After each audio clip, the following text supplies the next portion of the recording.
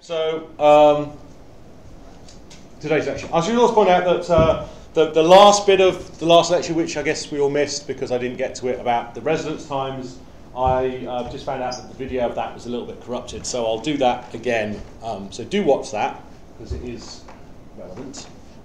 Anyway, so today and tomorrow we're going to be talking about the carbon cycle. So trying to explain some of the variability that we saw in that video. Okay. It's important, so it gets 2 lectures. So we're going to be talking about kind of what are the geological histories of it, and we kind of covered that a little bit in the climate series. And then, importantly, we're going to be talking about these reservoirs of carbon. So basically boxes that we can kind of like imagine that the Earth is kind of split up into boxes. Each box has a different amount of carbon in it. Each box will have a different residence time. So the exchange of carbon in and out of that box will be different for the different reservoirs. Okay? And we'll go through that, and we'll go through some of these global inventories to see kind of where the carbon is stored, so which processes are more important and less important for determining changes in the atmospheric composition. Okay, so just kind of the recap. So this is the last kind of maybe 10,000 years of atmospheric carbon dioxide concentration. So these are measured from ice cores. Okay, and you can see over the last 10,000 years, there's been this kind of steady increase in CO2 of maybe 20 or so parts per million. Okay, it's actually quite controversial what's causing the rise from here to here. Okay, so there is one hypothesis that this is actually anthropogenic, in that this is when we started developing farming, changing land use, chopping down loads of trees, replacing it with kind of like farmland. But that's not necessarily true. So there's another kind of like school of thought where this is in fact a natural increase, where the Earth system is still adjusting from the last glacial maximum. Okay, and if you put on the last glacial maximum, so this is kind of last glacial maximum. This is when kind of Scotland and Northern Ireland and Northern England was covered in ice. All of North America, well, lots of North America was covered in ice. So a drastically different world that we're looking at, and you can see that CO2 was much lower then, and has been rising up during the deglaciation. So this is when all of the ice sheets kind of disappeared. Most of the ice sheets were gone at this point here, about 10,000 years ago, and then this period here is called the Holocene, kind of sometimes referred to as the recent, incorrectly. But you can see here that this grey bar represents the kind of the natural range of CO2 that we've been experiencing over the last maybe almost million years or so. And this is basically the Industrial Revolution here, increasing CO2.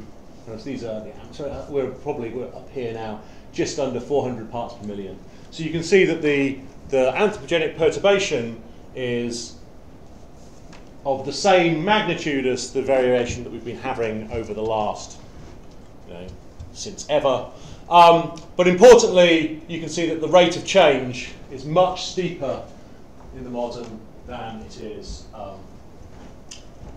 in the past. Even some of these rapid changes, when we're having kind of huge environmental changes during the deglaciation, rapid sea level rise, melting of ice sheets, huge changes of ecosystems, none of that compares to the rate that we're having at the moment. And this just to put that in that long-term context. So just to give you a heads up, like good geologists, we've flipped the axis around, so age is now going old to young.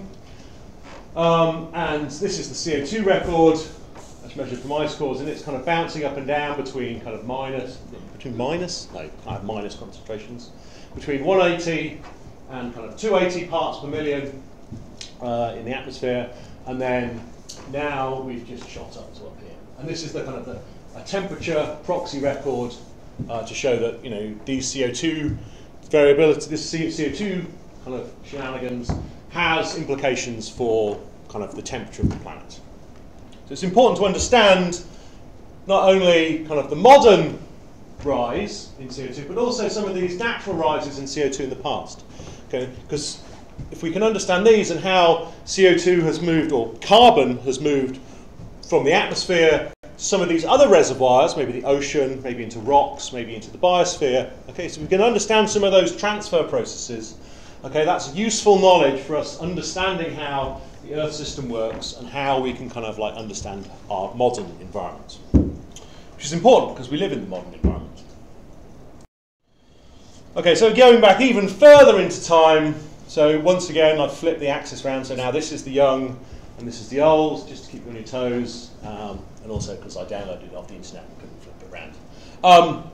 But you can see here that the concentrations of CO2, these are all proxy measurements now, so these are not direct measurements from ice cores, so we're not actually measuring the fossil atmosphere. So these are proxy measurements. Usually, I think some of these are measured, I think boron isotopes, which actually you don't need to know that, or fossil leaves can tell you about past carbon dioxide concentrations.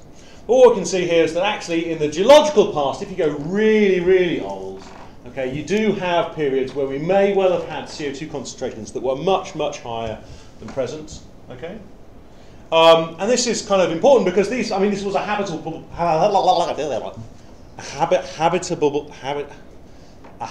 planet. Okay, stuff was living here. Okay, and this is kind of like dinosaur time, and this is kind of like evolution of kind of like macro fauna animals during the Cambrian explosion, which is just beyond this. But this is, so animals were like pretty happy, there are lots of plants going on at these times, but it would have been a very, very different world to be living in these times up here. Okay, so we would have had, you know, it would be much hotter, much more stormy and unpleasant, and there'd have been dinosaurs, which would have been kind of awesome, but slightly dangerous. But if we want to understand some of these climates in the past, okay, if we want to understand what were the climate drivers that maybe changed the environments that helped kind of dinosaurs change into birds, all kinds of stuff, we need to understand the carbon cycle. We need to understand how we can actually get maybe an atmosphere that has got maybe 10 times more CO2 than it does at the present, okay, and how it sustains that carbon in the atmosphere, okay, and how that carbon doesn't come out and go back into some of the other reservoirs. Okay, so it's important, basically, understanding the history of everything on Earth, understanding the carbon cycle. Okay, so I've already said this, but yeah, so just to reiterate that, although it's nice to be able to go back to these times in the past and use them, say, well, you know, in the past we can maybe use past higher concentrations of CO2 as an analogue for understanding maybe the future climate. Okay, so if we look at maybe back to 55 million years ago during a period called the Eemian, it was kind of a lot warmer than present. This was kind of when mammals were kind of radiating and evolving kind of like crazy. And this is kind of sometimes used as, if we can understand the time then, we can maybe understand what the climate's going to be like in the future when kind of, because the CO2 is going to carry on going up. But the key difference is that the rates of change are going to be very different. Okay, so we're not necessarily going to be in what we would call a steady state, where all of the fluxes in and out of our reservoirs are going to be in balance. Okay, so we're potentially going to be looking at a much more dynamic situation where carbon is moving from one reservoir and backwards and forwards into another. Okay, so to understand the carbon cycle, we need to kind of, first of all, describe it. So we need to know where the carbon is in each of our boxes in the carbon cycle.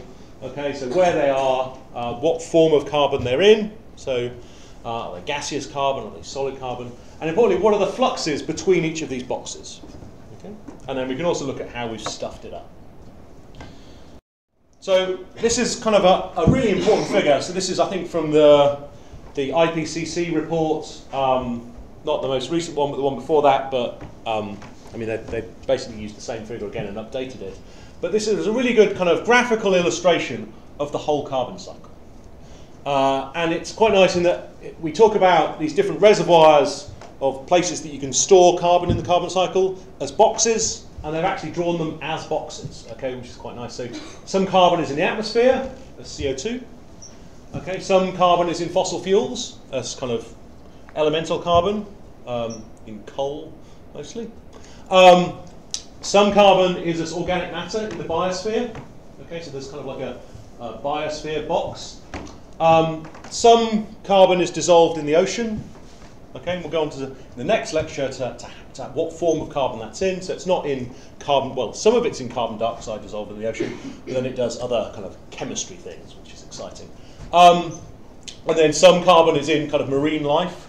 Okay, so this is quite an important box. It turns out that, things like, us, destroying all of the whales, okay, that apparently had quite a big impact on the size of this box here, because whales are really big, and there were a lot of them. So by removing the macrofauna from the ocean, that's had an impact on carbon storage in the ocean.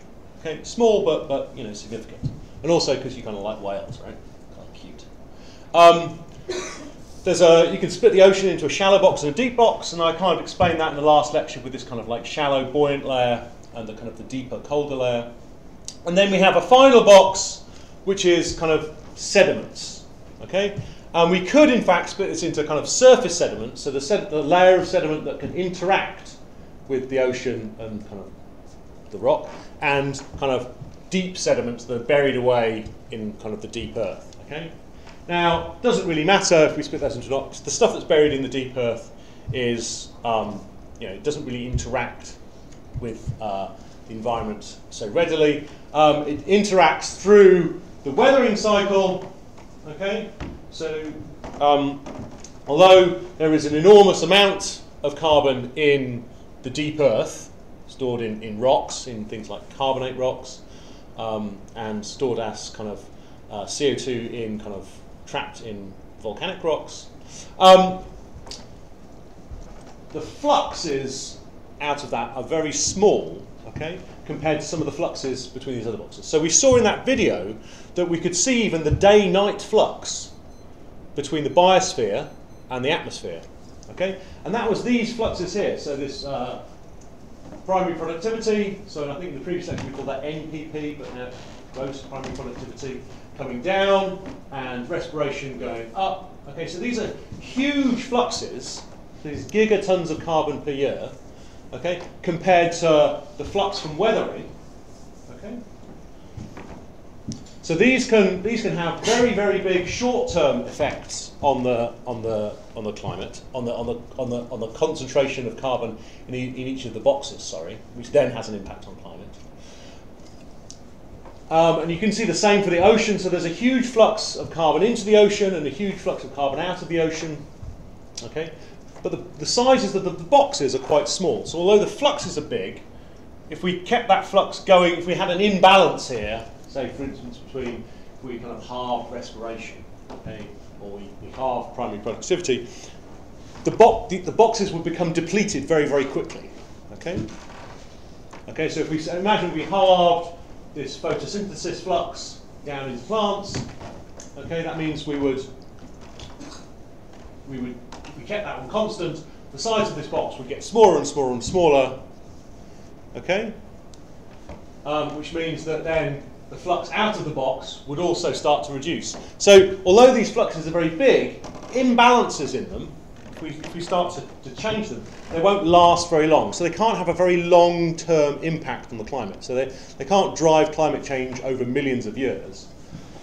Whereas some of these fluxes out of, for instance, the weathering flux, it's a very, very small flux. It's a tiny amount of carbon per year compared to all of the other fluxes.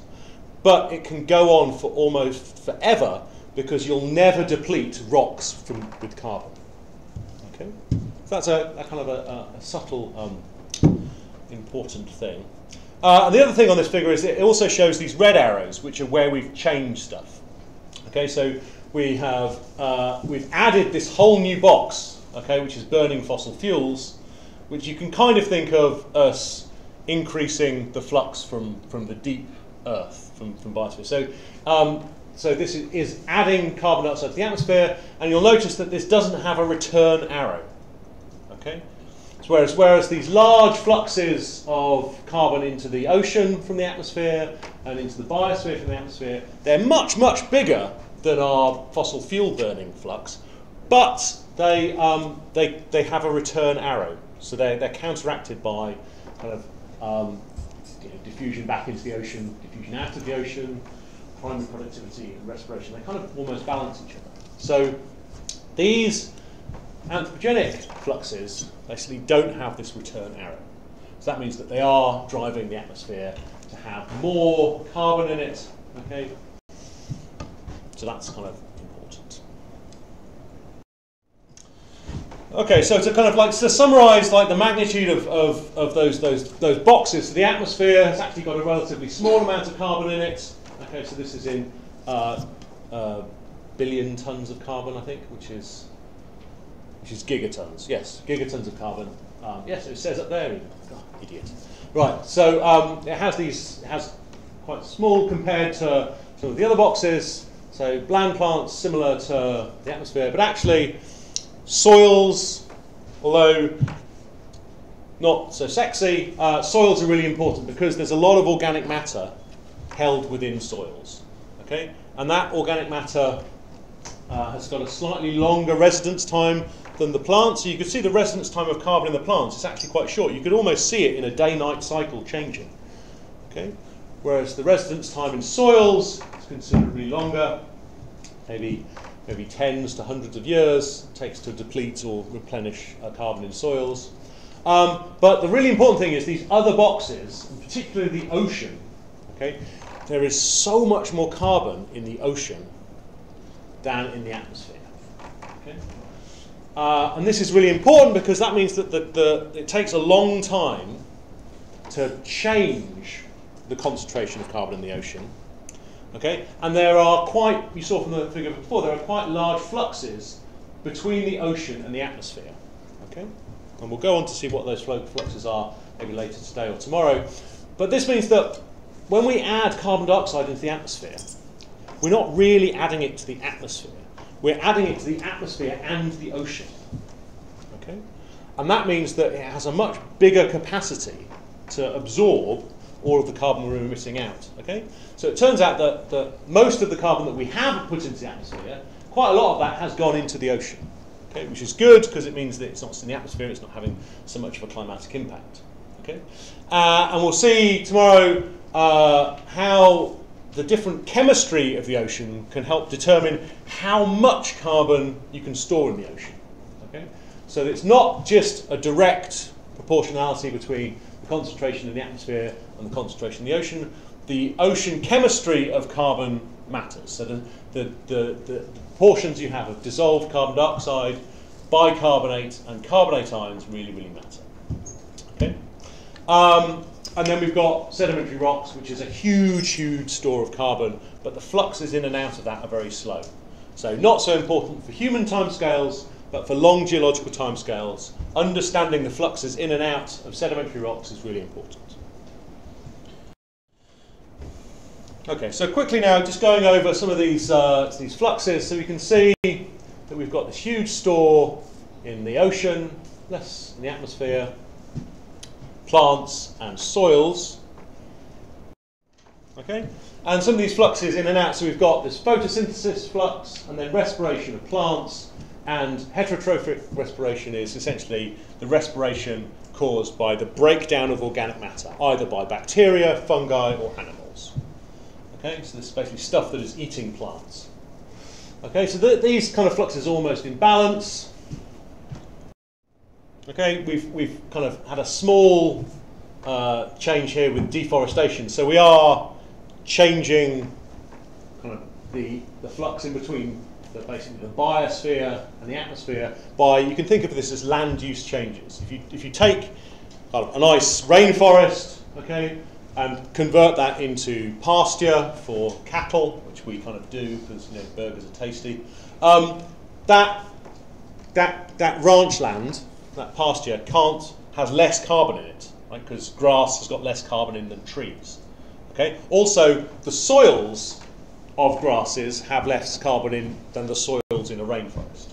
Okay. So that's led to a net flux out. So kind of every year we're deforesting 1.5 billion tons of carbon, which is dumb. But, burgers are tasty.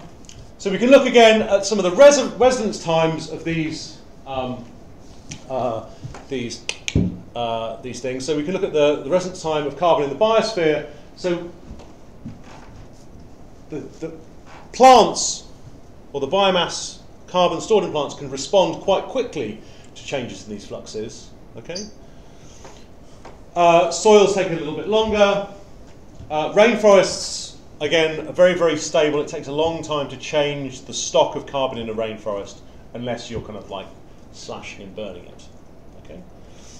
So these things respond quite slowly, well, reasonably fast, and then quite slowly to changes in fluxes. Okay. So we can look at the effects of some of these changes in fluxes through time. So this is the record of atmospheric CO2 from Mauna Loa, which may be familiar to some of you that have done my practical. And also in grey, we've got the same kind of series of measurements, but made at the South Pole in Antarctica. Okay, and you can see that there's this long-term rise. Okay, and that's kind of our long-term anthropogenic inputs into the atmosphere. But you can see this seasonal cycle. Okay, and that's a seasonal cycle because in the summer, okay, lots of photosynthesis happens, and that draws down carbon out of the atmosphere. Okay, and in the winter you have more respiration. So this is an annual cycle, and you can see it's changing because the residence time of the store of carbon in the biosphere is quite short, so it can exchange its kind of fluxes quite quickly with the atmosphere. Okay. Now you can see the changes here in the southern hemisphere are of a smaller magnitude than the changes in the northern hemisphere, and they're completely out of phase. Okay, so when you've got high in the southern hemisphere, you've got low in the northern hemisphere. And that's because when it's summer in the northern hemisphere, it's winter in the southern hemisphere, which is kind of ridiculously obvious. But the magnitude is smaller because if you look at a map of the Earth, there's a map of the Earth over there, you can see that there's more land in the northern hemisphere than there is in the southern hemisphere. So there's more terrestrial biosphere to respond seasonally. Okay? So there's bigger changes in the total balance between respiration and photosynthesis in the northern hemisphere than there is in the southern hemisphere. Okay? That's why the magnitude of these signals are different. Okay, so you can also look at balance that with, you know, we would predict if there was a balance changing photosynthesis. So photosynthesis takes carbon dioxide and water and produces organic matter and oxygen. Okay, you can take those and you would predict that there would be a change in oxygen. Okay, and you can see that here. So the oxygen follows a similar pattern. So oxygen is going down when CO2 is going up, and it has this same kind of sawtooth pattern. Okay, and the magnitude is bigger in the northern hemisphere in red than it is in the southern hemisphere. Okay. So I've put this graph up, and also just to refer to the practical on the Excel practical I've been doing. So I showed you one graph, and then I've showed you another graph, and I've told you to compare the two. Okay, that's not a really good way of presenting the data, is it? It would be much better if I'd have showed you one graph with both plotted together.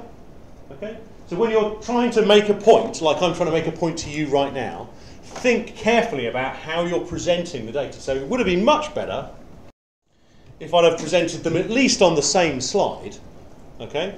But I could have made a plot that had the carbon dioxide, and then plotted underneath that, we could have had the oxygen, okay, plotted on the same scale, and I've kind of stretched this out because I don't actually have these data.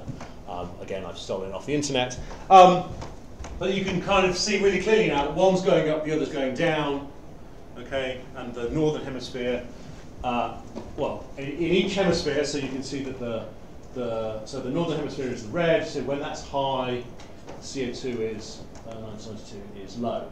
Okay, so it fits our expectations of this being a photosynthesis-driven kind of variability. Okay.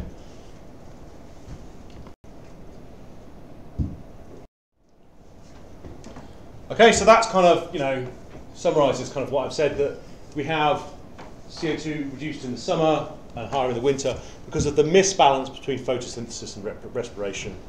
Okay, and we have this difference between the north and south because of the different distribution of land masses.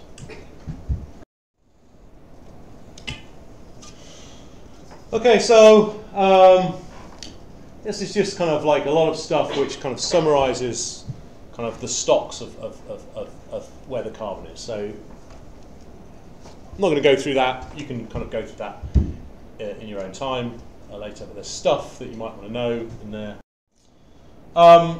So just looking at perturbations of that, okay, we've put this extra flux of carbon dioxide into the atmosphere, this extra flux of carbon from land use change, okay? Okay, and we can then kind of summarize that. So we've added 7.5 gigatons per year. We're adding 7.5 gigatons per year from fossil fuel burning, and 1.5 gigatons from land use changes. You add those up, okay? So we're putting those in the atmosphere, okay? So we should see the atmosphere go up by 9 gigatons of carbon every year, because we're putting that into the atmosphere, okay?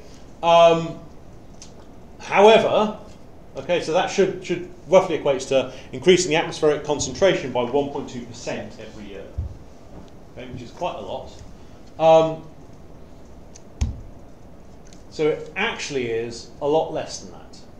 Okay, so if we actually look at what's going up, we're actually adding only 4.2 gigatons of carbon to the atmosphere. So of the 9 that we're burning, or well, it's basically burning. You're either burning coal or oil or trees.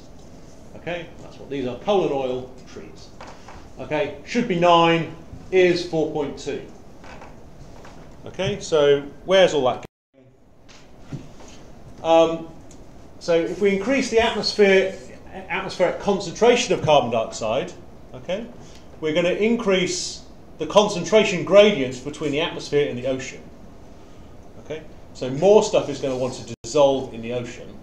Okay, so that's a thing that's happening. Okay, so we've actually increased the flux into the ocean by 2.3 gigatons of carbon. So we've now got a mismatch between those two. And we've also, so that still doesn't equal 9, right? That's kind of 6.5. Okay.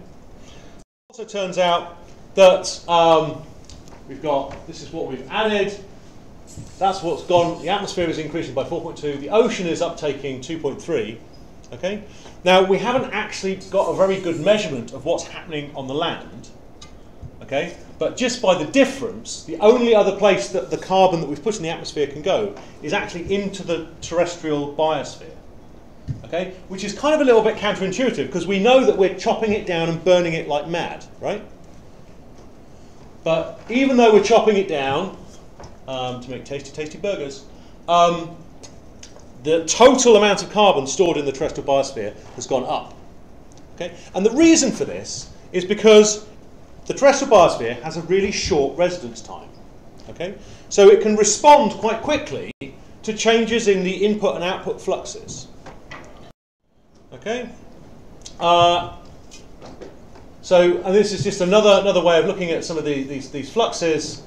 So over time, the amount that we've kind of burnt fossil fuels, so this grey stuff here, this is different types of deforestation.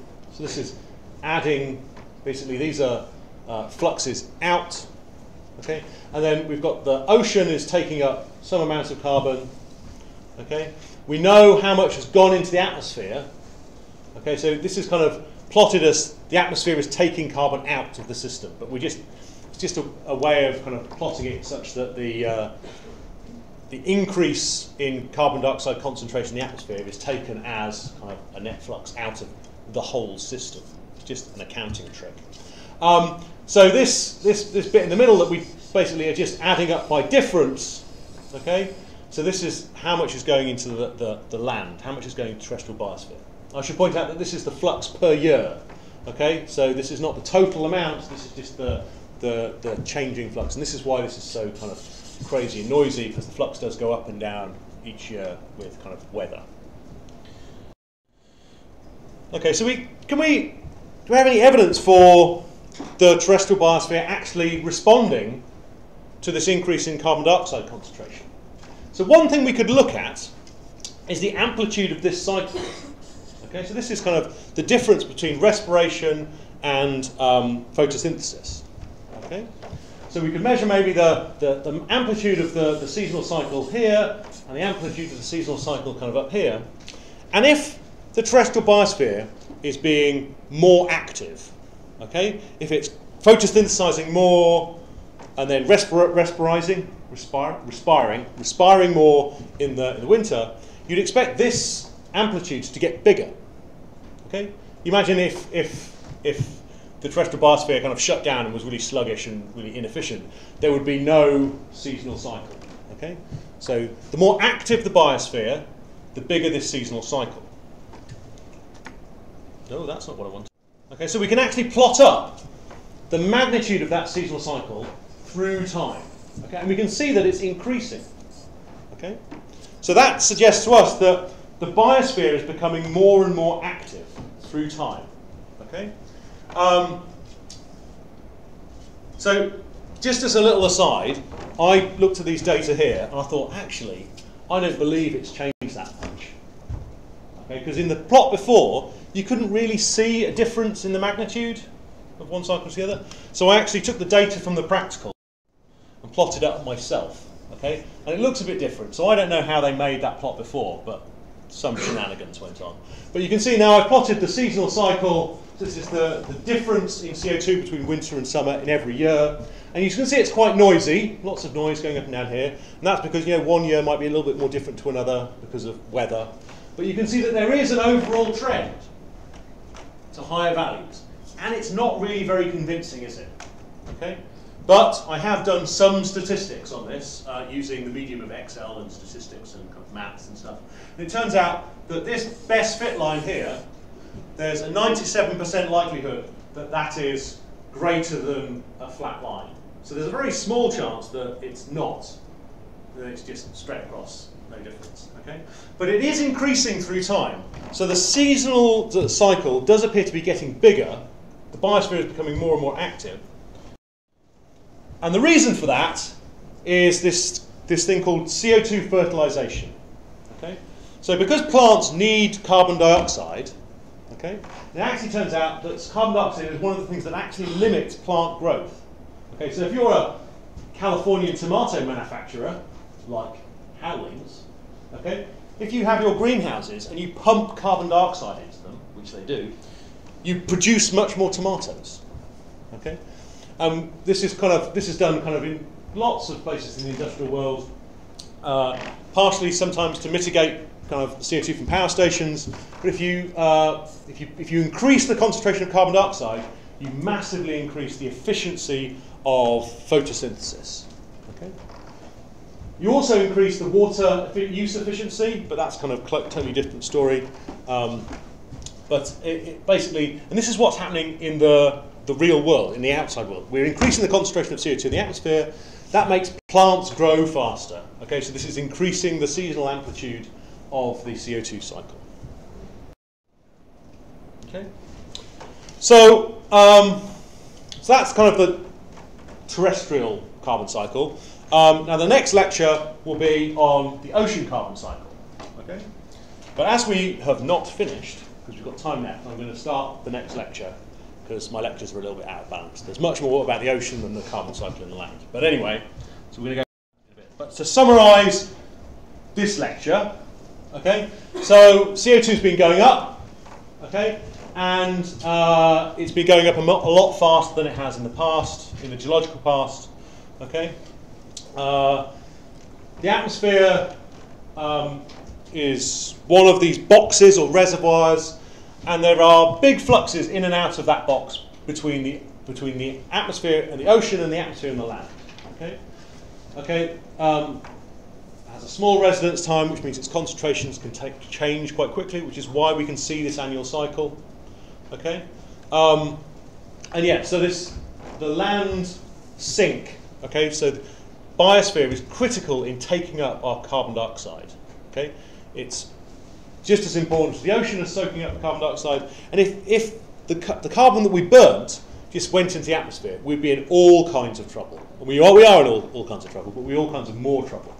So if we So maintaining this land sink of carbon dioxide, this removal term into the terrestrial biosphere, keeping that is really important. Almost as important as reducing our own emissions. Okay? So don't eat burgers, although they are really tasty. They are responsible for the deforestation of kind of large bits of the rainforest. Also, palm oil plantations, so all your food that has palm oil in, that's, bad, because that's removing the ability of the terrestrial biosphere to soak up this increase in CO2 in the atmosphere. Okay, so this is now the beginning of the next lecture. So we're going to be talking about the ocean, okay? And the ocean is really important because it's got a really huge amount of carbon stored in it, okay? And it interacts directly with the atmosphere through these two fluxes here. One flux in and one flux out, and we'll go on to how those fluxes work. But these fluxes are quite large, okay? So they're almost as big as the terrestrial photosynthesis cycle fluxes. Okay? So it's a huge store of carbon, and it's quite well connected with the atmosphere. Okay? So if we change the carbon dioxide concentration in the ocean, it will force the atmosphere to follow. Okay? So actually, it's the concentration in the atmosphere over long time periods. Okay? And when I say long, I mean longer than the residence time of carbon in the atmosphere. Okay? And you can kind of see that the concentration of carbon in the atmosphere is 750. The fluxes in and out are, about 100 to 200. So the residence time of carbon in the atmosphere is only kind of a couple of years, maybe 5 or so years. So that means that on timescales longer than maybe 5 or 10 years, it's actually the concentration of carbon in the ocean that determines what the concentration of carbon in the atmosphere is, which is also kind of a little bit counterintuitive because we're adding carbon to the ocean via the atmosphere. But this number and these fluxes are critical for determining what this is. Okay? So imagine if we suddenly doubled the concentration of carbon in the ocean overnight, which is impossible, but imagine that happened. That would really quickly start impacting the concentration of carbon in the atmosphere. Okay? Whereas if we doubled the concentration of carbon in the atmosphere, it would take a really long time to change the concentration in the ocean. Okay? So we're going to be talking about some of these fluxes within the ocean now. So there's this flux in and out of the ocean, and the atmosphere quite obviously only interacts with the surface ocean because it's the bit that touches the atmosphere. And then we have fluxes between the surface ocean and the deep ocean through mixing between the deep layer and the shallow layer. That's what's going on here. But we also have fluxes by organisms taking up carbon, okay? And then crazy stuff happens, which can force the carbon dioxide concentration up or down, depending on what kind of organism it is, and we'll go over that tomorrow. And then these little beasties, they die and sink down into the deep ocean, okay, where they release their carbon into the water again. So we're going to go through describing some of these boxes and some of these fluxes tomorrow. So just quickly, it's not just carbon dioxide that's in the ocean. So we have this, the carbon in the ocean is mostly in this form called dissolved inorganic carbon, which isn't just this form bicarbonate, but it's mostly bicarbonate. It's also dissolved CO2, it's bicarbonate, and carbonate ions, and we'll go over tomorrow how they are proportioned. And then a relatively small amount of the carbon in the ocean is this kind of biological carbon. So bits of dead organic matter, bits of living organic matter, and bits of kind of larger things, higher up the food chain. So these are small components of the carbon system in the ocean, yeah, small percentages, but they're really important because these bottom four, they form particles, okay? Whereas these are dissolved ions, and particles sink, okay? So although it's a small percentage of the total carbon in the ocean, it's the only part of the carbon cycle which can move carbon downwards in the ocean, okay? And if you move carbon downwards in the ocean, that's good because it stops it being in contact with the surface ocean and the atmosphere. So you can kind of like hide away carbon in the deep ocean so it can't interact with the atmosphere. Okay, so just quickly, I'm going to go over this concept, Henry's law. So this is the bit of physical chemistry that determines how much carbon, or how much of any gas, really, is in the gas phase. So think of this beaker as the Earth, and we've got an atmosphere and an ocean. Okay, so if you have a gas, some of that gas will be in the gas phase, kind of in the atmosphere, but some of that gas will dissolve in water. Okay, and this is, with CO2, this is exactly the same as like when you've got a can of fizzy pop, right? So some CO2 is dissolved in the fizzy pop, yeah, and some is in the headspace in the fizzy pop, right? So the Henry's law is basically a law that says that at any one temperature, so at one temperature, the ratio of the concentration of the gas in the atmosphere and the concentration dissolved in the liquid is constant. Okay, so this is described by this equation here. So S is the solubility of the gas in the liquid. So you can think of that as the concentration of the gas in the liquid if the system was allowed to equilibrate. Okay, so this would be in maybe moles of gas per litre or grams of gas per litre, some amount of gas dissolved per litre, is proportional by some constant times, it says the overlying pressure here, but this is the pressure of the gas. Okay, so it's not the total atmospheric pressure, it's the partial pressure of the gas, which can be think of as basically if you took all of the other components out, if you made all of the other atmosphere go away and you just had, say for instance, the CO2 in the atmosphere, if that was all that was left, we'd have much lower pressure. Yeah, if we took all of the air out of the room and just had CO2, okay, the pressure would go down. So you can think of the partial pressure as the total atmospheric pressure times the concentration. So in the terms of CO2, CO2 is about 400 parts per million. So it'd be 1 atmosphere times 400 divided by a million. Okay, so it would be quite low, so the solubility would then be determined by the thing. Okay, so the solubility constant determines basically how much of the gaseous species is dissolved in the gas and how much is in the atmosphere above. Okay, so these are some examples. So CO2 at 1 atmosphere, you can dissolve 1.5 grams of CO2 in 1 litre of water.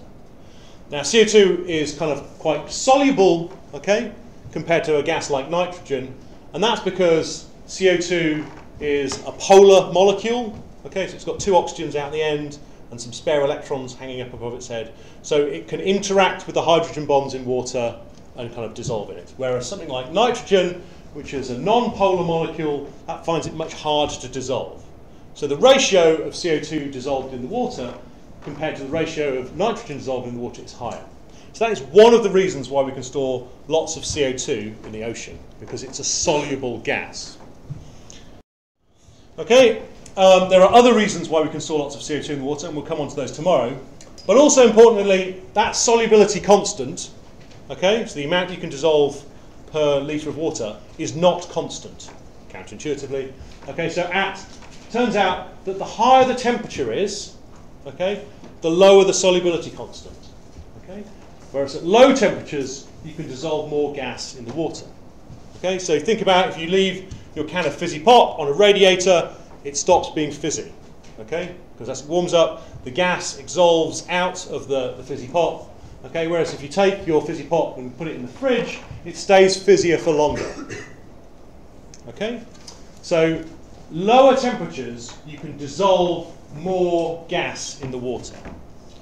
Okay, so that's really important for determining. This is kind of a feedback on climate. Okay, so the warmer the climate gets, okay, the warmer the ocean gets. Okay. And if you make the ocean warmer, that means you can dissolve less CO2 in the ocean, which means proportionally more must be in the atmosphere. So that leads to a positive feedback So this is called the solubility feedback on climate, which is important because this responds quite quickly because this basically responds instantaneously to a temperature change. Okay, so this is basically this flux here, the flux in and also the flux out is determined by the solubility constant. Okay, and it's really strongly temperature dependent. Okay, so I think we'll finish there for today, and tomorrow we'll catch up. We'll do more on the how the ocean carbon cycle, and tomorrow there will be an experiment, and it'll be very exciting. So come along.